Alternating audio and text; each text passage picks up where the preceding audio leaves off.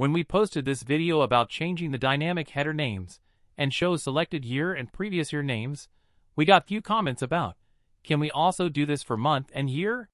This solution will not work for month year, and in this video, we are going to show selected month year and previous month year name as the column header of this matrix visual.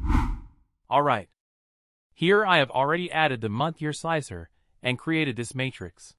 Now without wasting any further time, let's just jump into the first workaround. First of all, in my date table, I will add a calculated column named as sort helper. For this, I will multiply the year column by 100, and then we'll add the month number column in the same. This will be used to apply the sort order on my month year column. So I will sort my month year column based on this. If you want, you can also hide this column from report view.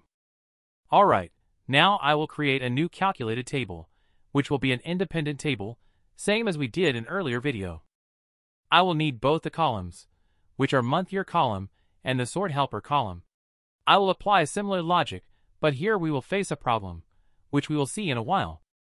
So my new date table is created, and here again, I will apply the sort order for my month year column.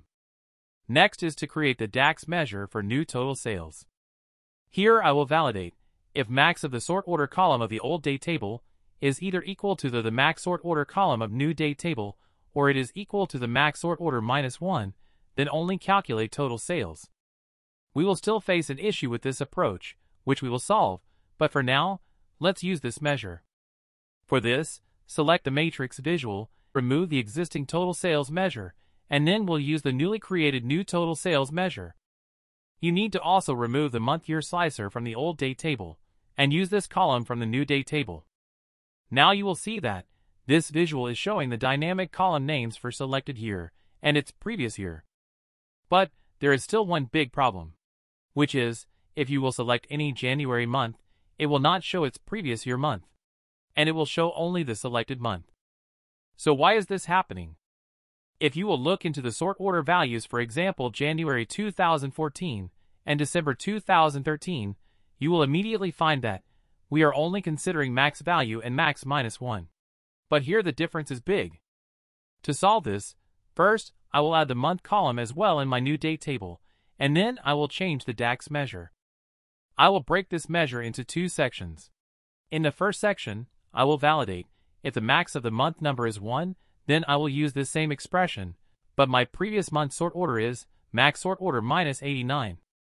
If you are wondering if it always be 89 for January selection, then yes, the difference between Jan and previous year December will always be 89 for any year's January selection. With this, you will see that we have solved this particular issue, and our visual is now able to show current month and previous month even for the January months as well. Thanks for watching.